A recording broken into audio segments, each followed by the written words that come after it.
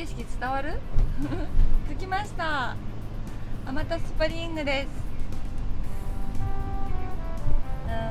入り口から撮影したかったですが、でかい敷地が広い。おお、噴水がいっぱいある。国旗もいっぱいありますね。わおわお。あ、明けましておめでとうございます。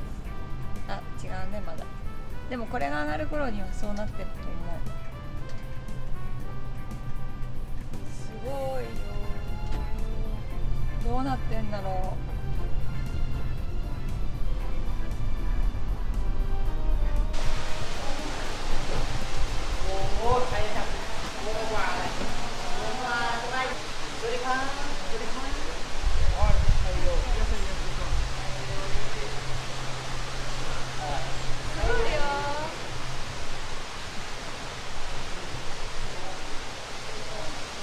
早速入っていきましょう。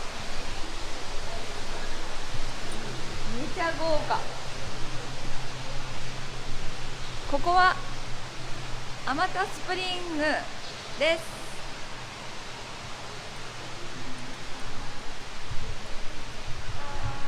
みんなこうやってやるね。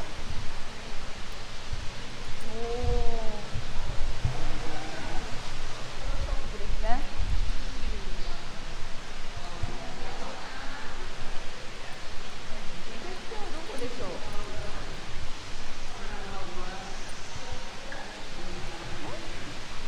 めっちゃ綺麗。めっちゃ綺麗。見てこれ。ね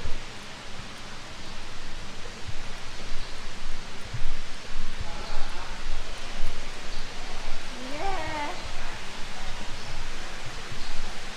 いきなり。わあ、めっちゃ綺麗。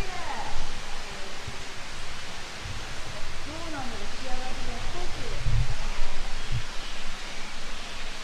仕上がり抜群かな。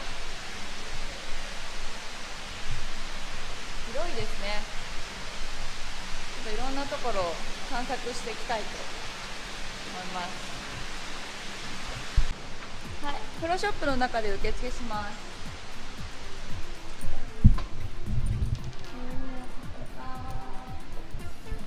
おお、浜田に来たから記念のマーカー買おうかな。ここです。買いましょう。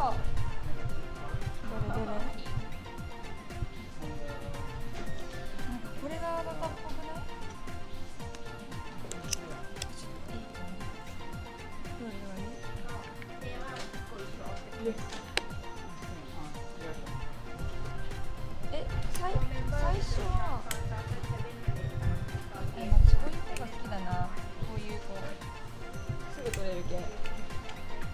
これはなんかこうやってやるの知らないけど。どうしよう。磁石がこの下のはついてないみたいなんで、上にします。これとこれにします。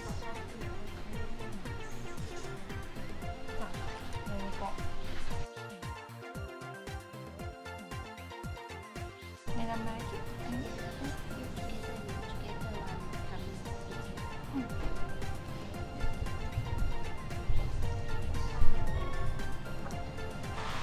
数字だかわかんない。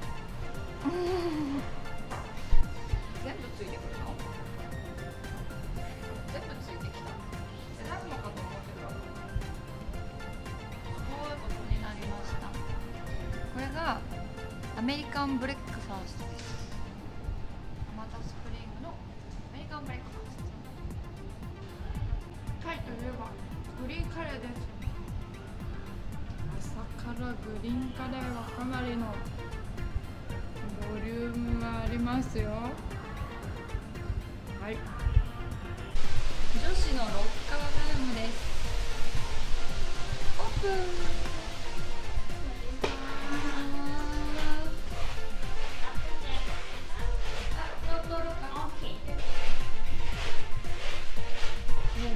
待合室。待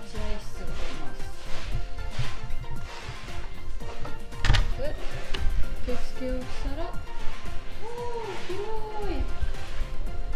広いです。ロッカールームが女子のロッカールーム、パウダールームも